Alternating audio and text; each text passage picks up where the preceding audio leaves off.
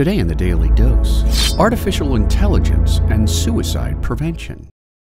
In today's digital landscape, users leave a trail of telling information on apps and online communities about their moods, from happiness and anger to sadness and depression, including suicidal thoughts. In China, led by Gang Wu, who works security at Alibaba Group, Wu's team created Safeguarding Lifeline, a project that uses artificial intelligence or AI to link businesses, public security, and third-party organizations in a suicide intervention program. The project, launched in July of 2019, has engaged in over 2,500 cases of suicide outreach. Safeguarding Lifeline employs 8 full-time personnel and some additional part-time employees who work around the clock responding to potential suicide threats. Paid for entirely by Alibaba, the company put together an algorithm that identifies whether a user is at risk for suicide. Chinese video sharing platforms like Bilibili and internet giant Tencent have launched similar services.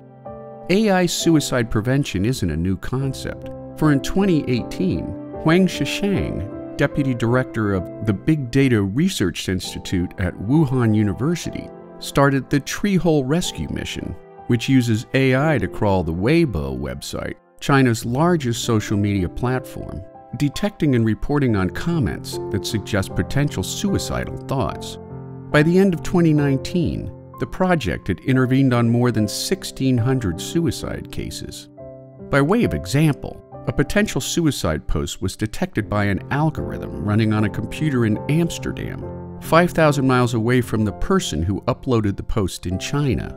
The program immediately sent notifications to volunteers residing in different parts of China, and when the volunteers were unable to reach the young man in question, they reported the case to local authorities.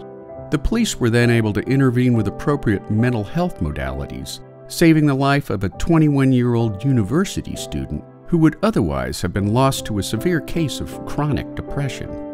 Perhaps the first and most aggressive proponent for using AI in suicide prevention is Facebook, who in March of 2017 began scanning nearly every post on its platform in an effort to assess suicide risk.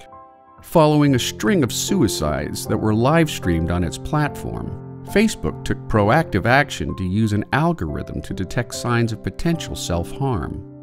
Any flagged posts are reviewed by Facebook personnel, who can then choose to direct mental health resources to the user in question, or alert local authorities for appropriate intervention. Facebook began working with first responders in the U.S. soon after its AI suicide prevention launch, and now plans to expand suicide prevention oversight to other countries in its ever-expanding realm of influence. And there you have it, AI and suicide prevention. Today in the Daily Dose. Get your nerd on with the Daily Dose and learn something new every day. Subscribe to the Daily Dose on YouTube or sign up for emails at dailydosenow.com.